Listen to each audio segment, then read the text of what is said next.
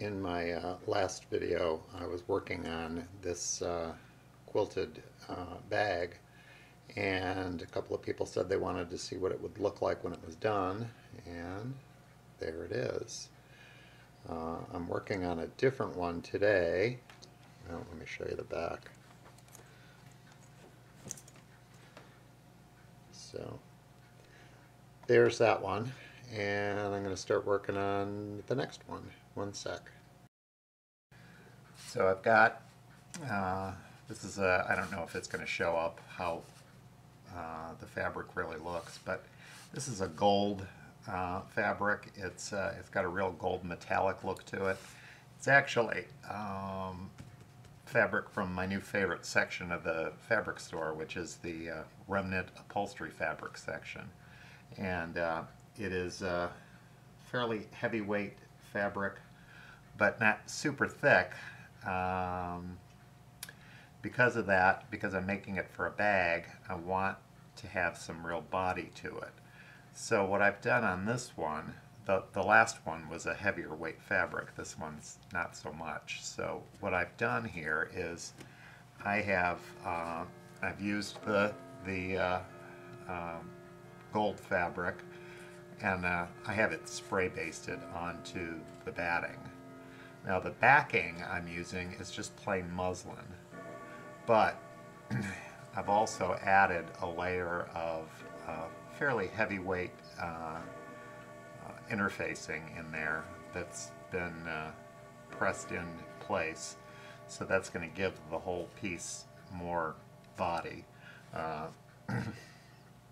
What I did to start with is I used a water erasable pen to just mark out my basic shapes that I'll quilt the feathers around, and then after the feathers are quilted, then I'll fill in with all that quilting, and that's the overall look that you'll get. And you can see that it's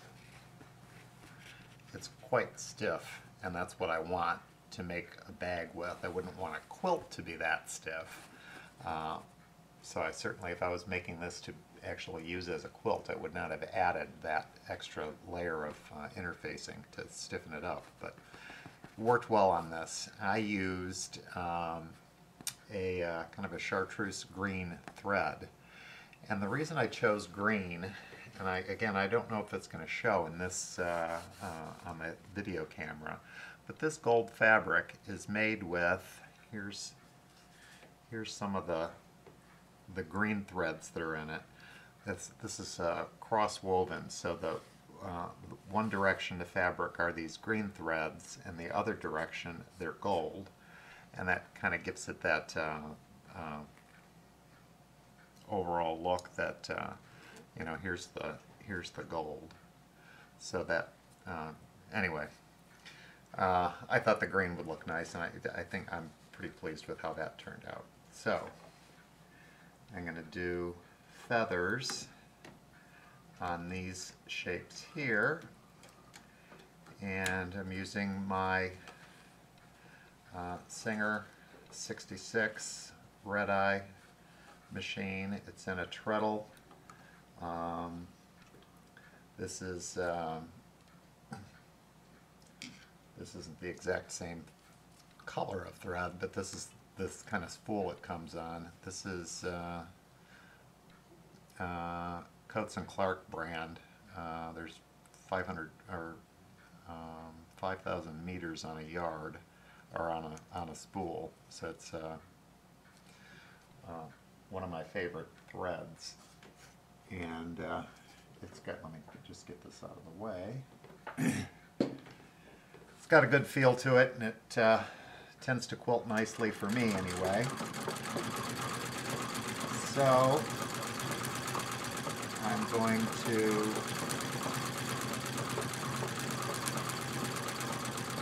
just quilt some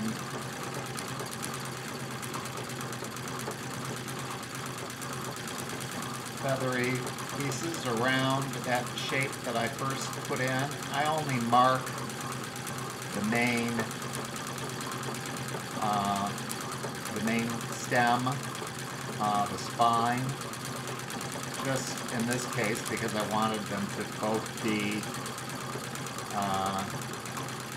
in the right positioning so that when I go to put this bag together, the feather parts do not get covered up by the bag's handles. So I wanted to make sure I got them in the right spot, and that's why I actually marked them. Usually, with just a feather design, I just kind of wing it. But if I get the spine in the right place, then I can have a better feeling for how the whole thing is going to look when it's done, and it helps the placement of the handles on the bag.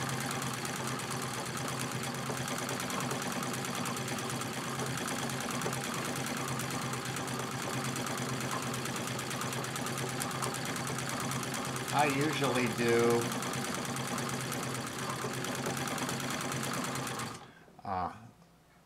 all the feathers on the inside and then come back and do the outside and finish up that way. Some people will do one loop on one side, one on the other, and do it back and forth all the way down. I have just become more accustomed to doing it this way. There isn't a right way or a wrong way. This is just the way that feels more comfortable to me.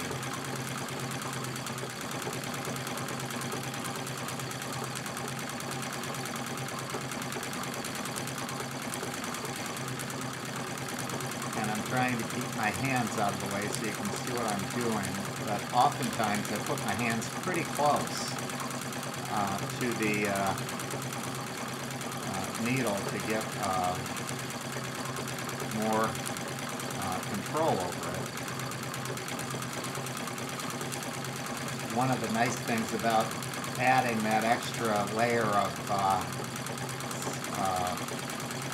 interfacing into this, because it's very stiff now, it really maneuvers easily.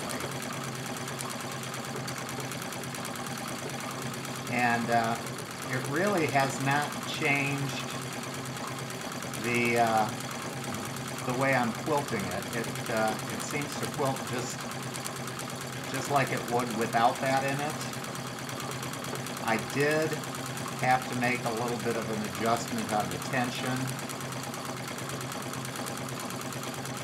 but I have to change the tension every time I use a different thread or a different fabric anyway.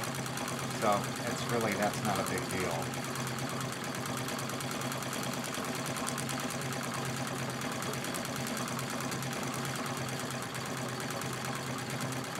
Let's see, we'll go around this part too.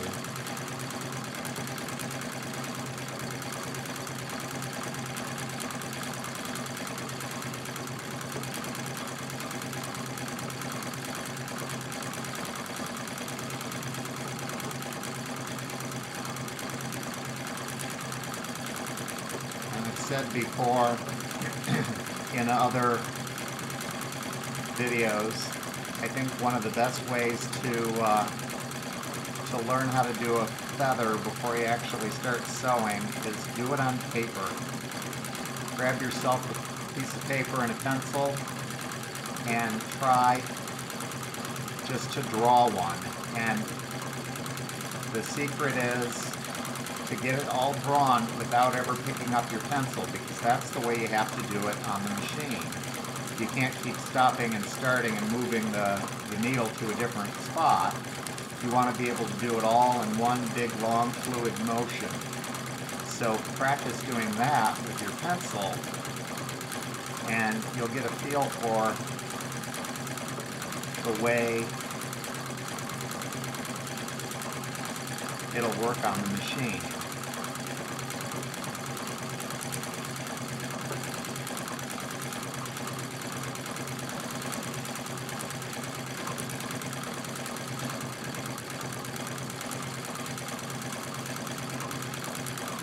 And I have found for myself that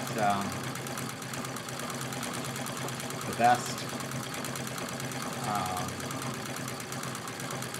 the best results happen, well, first after a lot of practice, but second, when you're not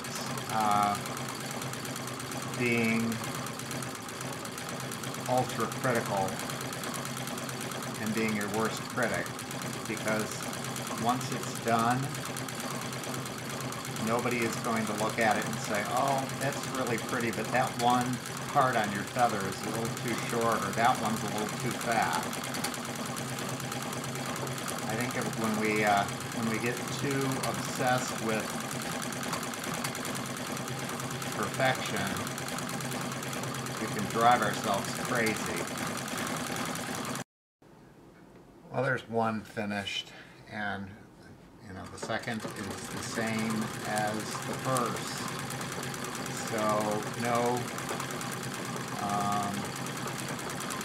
big mystery or anything. If you did it once, you can do it again. And after I get all of that done, I'll come back and, like I did on this one, do all this pebble stitching. And that'll finish the two sides, and then I'll assemble it into a bag. And I'll show you that when it's finished. But for now, I'm just gonna finish up my feathers.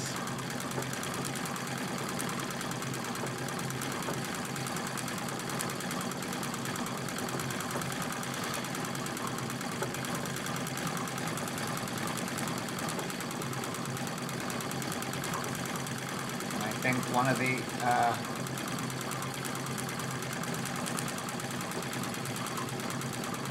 the things that comes with practice is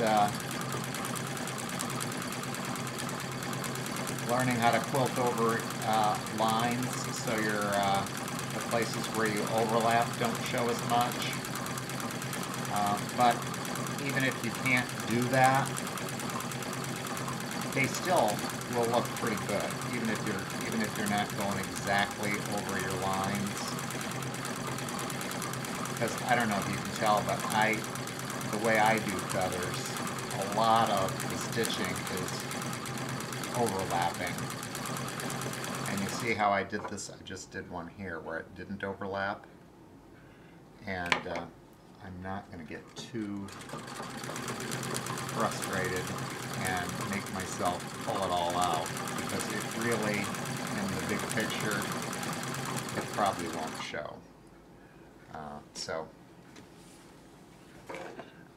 And if you look at the other one, there's some places where some of that, some of those lines don't overlap perfectly, but they're okay.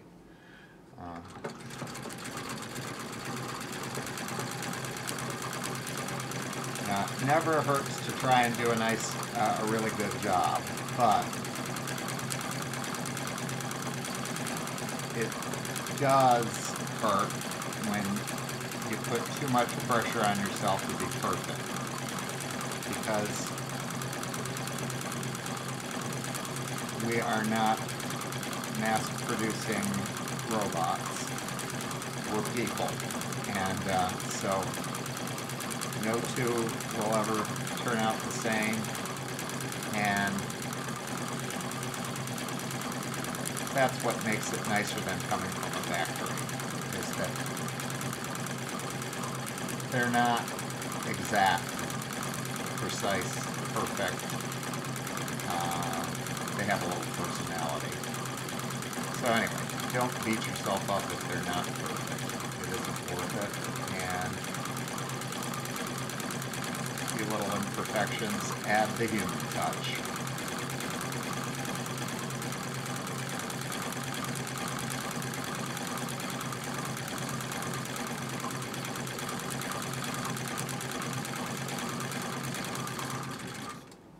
Okay, I'm going to finish up, and next time I'll show you the finished bag.